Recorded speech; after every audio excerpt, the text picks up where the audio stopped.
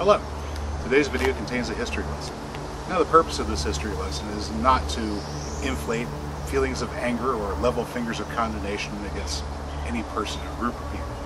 Instead, the purpose is to bring these events to our awareness so that should we find ourselves in some situation where we are similarly tested as to the morality of any particular course of action that might be presented or put before us, that we can look back through that lens of history and understanding of what has happened before and make different choices when it's our turn.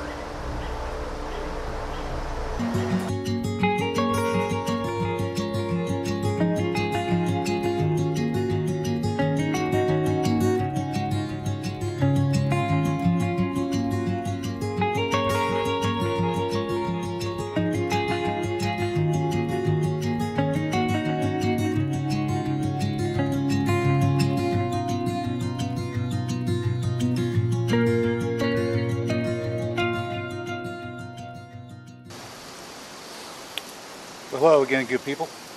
Hi, this is Jason from Green Country Agroforestry, your favorite 6-foot-tall, slightly overweight garden gnome. I'm back again for an update on the Single Seed Challenge 2020. I know it's been a while since I checked in, so I figured I'd let you know what I was up to. I haven't forgotten about you. Now, as you may know or may not know, this year we're growing a pole bean, a black bean. This bean, specifically this bean, it is a Cherokee Trail of Tears black bean with a lot of history behind it. Not particularly this bean, but the bean in general. Let me find a place to put this for a moment so I don't lose it. Alright.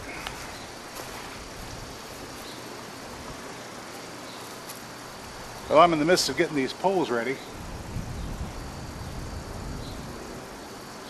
They are 10-foot tall, 2-inch PVC pipe that I've tapped holes in at the top. I passed this twine through on either side. It is my hope that by anchoring these, spread 4 foot apart at the ground level, I'll be able to let those beans just climb right on up that twine, all the way up 10 feet, and we'll get a good load of beans out of these poles. Bear with me a moment. I got to set it in real quick.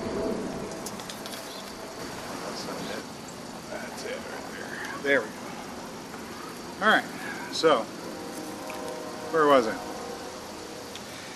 Okay, so we were talking about the Cherokee Trail of Tears bean, and I told you there was some history on it.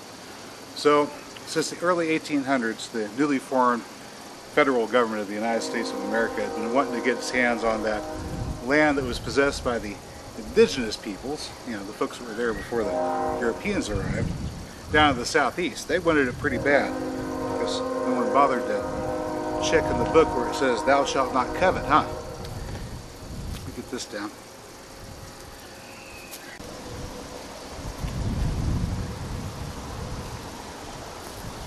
There we go. And I can understand where they're coming from. I mean, quite a shock, I suppose, waking up one day to discover that the place you'd been for the last couple of 100 years already had somebody there living on it before you got there.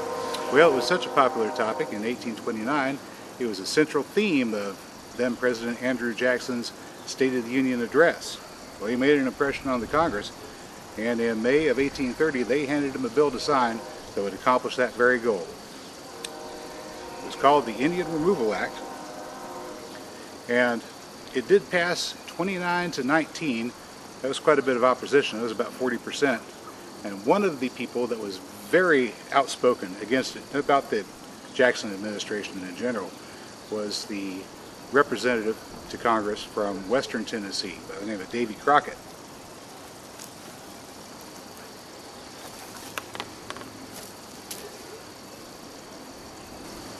Well, Crockett was so worried. He was so worried that Martin Van Buren, who was coming up to be elected for president next, looked like. He was so worried that the Van Buren administration would just keep on doing the same thing that the Jackson administration did, that he wrote kind of an angry letter. Let me read a little bit of it to you. I don't have the entire thing in front of me, just a little excerpt from it. But this is what he wrote. He said, "I will never live under his kingdom," speaking of Martin Van Buren. "Before I would submit to his government, I will go to the wilds of Texas." Well, Crockett didn't live to see Van Buren elected. See, come 1835, whenever he was up for re-election to his district in western Tennessee, he had gotten Andrew Jackson and Jackson's followers so upset that they ruined his bid for re-election. In response to that, he said quite famously, "You all may go to hell. I'm going to Texas." And so he did. And he died at the Siege of the Alamo in 1836. So he never lived to see Martin Van Buren elected in 1837. Well, just as Crockett had feared, Van Buren administration picked up right where the Jackson administration left off, continuing on with their plans for Indian relocation. Let me back this story up a step and explain a little bit about the Indian Removal Act. You see, that particular bill did not permit the United States federal government to just walk in and take the land away from the indigenous peoples. No, they had to sign treaties agreeing to surrender their lands to the east of the Mississippi in exchange for lands to the west of the Mississippi, which the United States federal government laid claim to and promised to give them. Now, the nations that we're talking about are the Choctaw, the Chickasaw, the Muskogee, the Seminole, and the Salagi. You may be more familiar with the name Creek instead of Muskogee and Cherokee instead of Salagi. Well, that's the Salagi bean that we're planting. Figure we may as well call them by the right name. Alright, so the first of those treaties got signed in September of 1830 by the Choctaw Nation of Mississippi. That's really when the Trail of Tears story starts. So for the next 9 years or so, there are quite a few relocations from the 5 civilized tribes, as they were called back in the day. I guess they still are.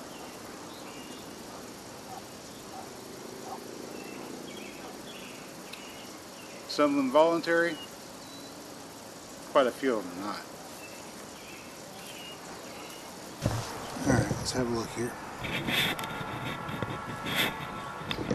Here we go. So, a month or so ago, I selected this particular seed and pulled it out and showed it to you. Told you what I was getting ready to do. Showed you how to set up these bean poles with the strings.